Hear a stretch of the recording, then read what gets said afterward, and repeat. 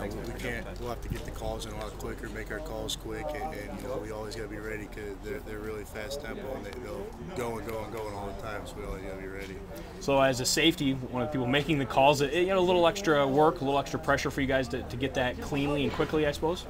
I'd say, yeah, we're just going to have to get the calls from the sidelines really quick and get them through the corners really quick. And, you know, it's a little more pressure on us, but we'll be ready for it.